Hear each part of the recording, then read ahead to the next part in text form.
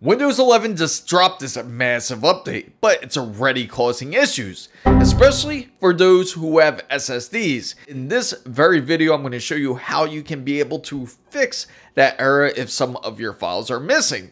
But first and foremost, let me go ahead and talk about this new Windows 11 update you should be aware of first. 5063878 is giving a bit of migraines, headaches, and especially for those who really rely on making video and photo content, or even 3D design, or even your game files with your saved files could go missing.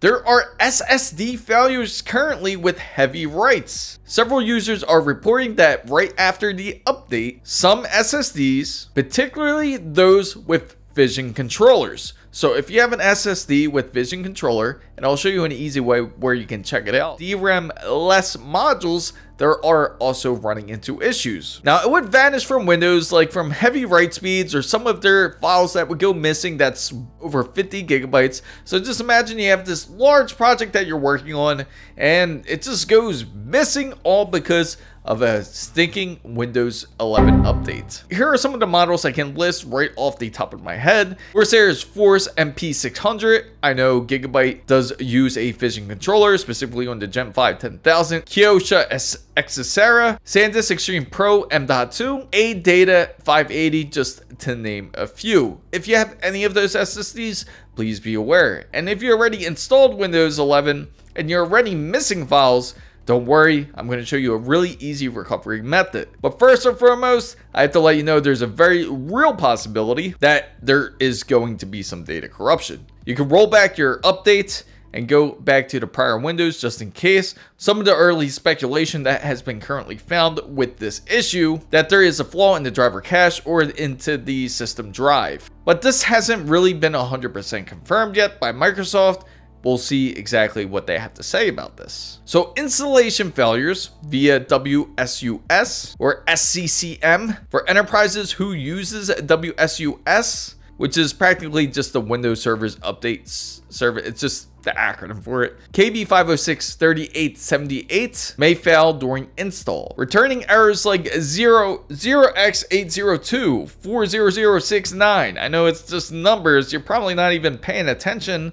But if you're the IT guy, just make sure to watch for that error because you have a good indication of what that is. Microsoft has already issued that known issue rollbacks. Hopefully you haven't installed the update yet, but if you have and you have any of those SSDs that I do mention, M.2 drives, or if you're on an enterprise system, you can certainly use it. Hopefully you don't need to do any certain intervention, but if necessary, please do. But there are other reports out there. There is mixed confidence that some of these sites suggested that just coincidence of a failing disk drive, which is pretty hard to believe. There's a lot of community forums out there, such as Reddit. You have reset error, and you have threads that are stating that SSD failures concerns are linked to the cumulative updates. And I gotta say, more than likely, listen to those who have experienced the issue, and I really highly doubt this is some sort of failure when it comes to the SSD. To break it down to you, the problem areas here are going to be SSD disappearing, corruption.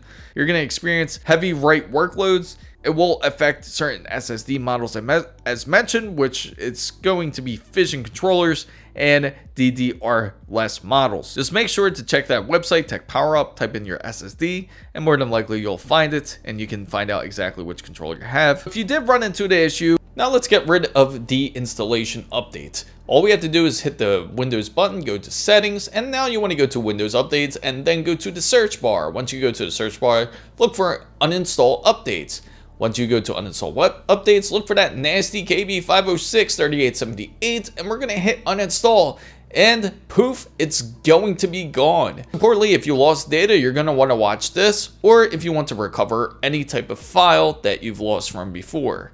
Even if you haven't been affected by the Microsoft 11 update, this can certainly recover some of those accidental deleted files. Stellar Data Recovery is one of the best tools that's around. Now, this company has been around 93, so they're not a new kid on the block. They certainly know how to retrieve some of those lost files, and I can't wait to show you exactly how you can do so. You can go to Stellar Data Recovery's website. You could go and download it completely for free. Just hit that download button and make sure you go over to your downloads folder. When you go to your downloads folder, open up Stellar Data Recovery and make sure to follow through the install process. Just hit next until you finally hit the UI. It pulls back all those deleted files. Doesn't matter exactly when, even back, you can see files back from 3-4 years ago, or however long you had that storage drive. It doesn't matter if it's hard drive, doesn't matter if it's SSD, even pulls files out of an SD card.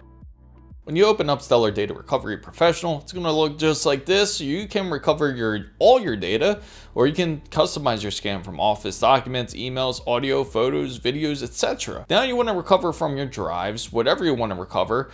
First, just select this off. You want to select a video, just for example, and then you want to recover from, just say you want to recover from your D drive. You just hit that check mark and then hit scan. It's pretty much that easy to go ahead and get it started. But here are your connected drives, which are practically your solid state drives or hard drives.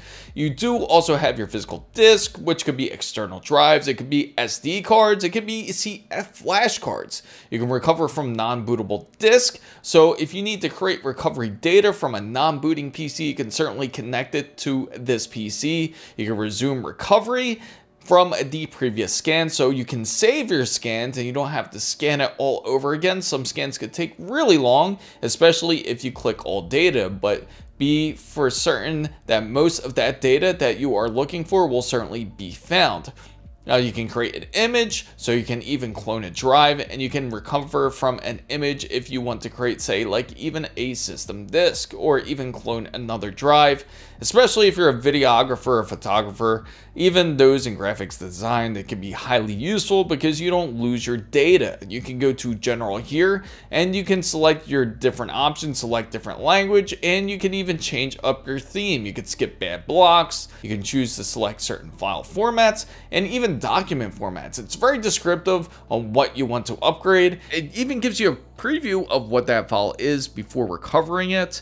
If you want to make sure that it is the correct file, you can actually look at it before you actually start a recovery. It even pulls encrypted drive information. So if you do have anything that is encrypted where it is under AES, you can certainly pull those files, which is a really nice feature. Now let's get on how you can use it. We're gonna go search my Ninja drive. Reason being is because this is where I have all my video data, and I constantly run this drive through, and let me see if I could pull some information out of this drive or some videos. And right here we have scan. This is just a quick scan.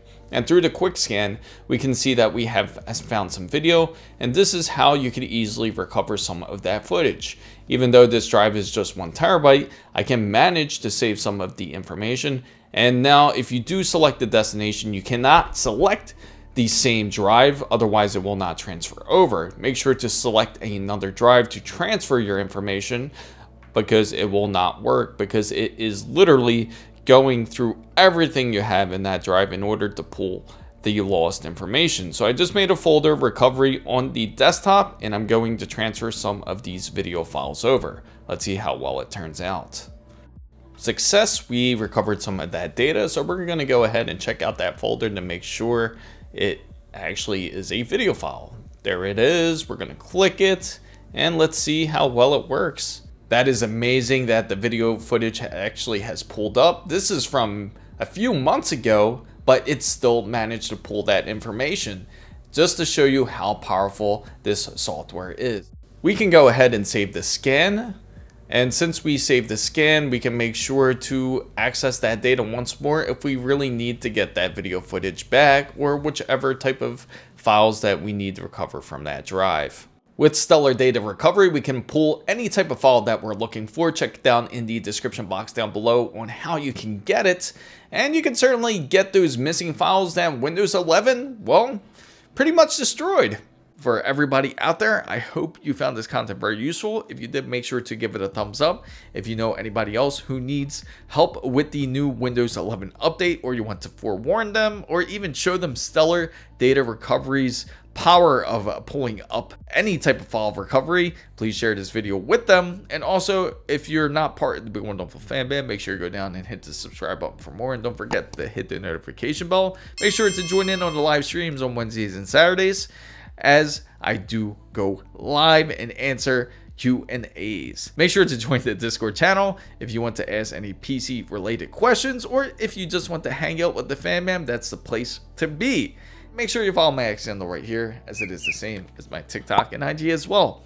Thanks again so much for watching. This is Chris Mizo, signing out.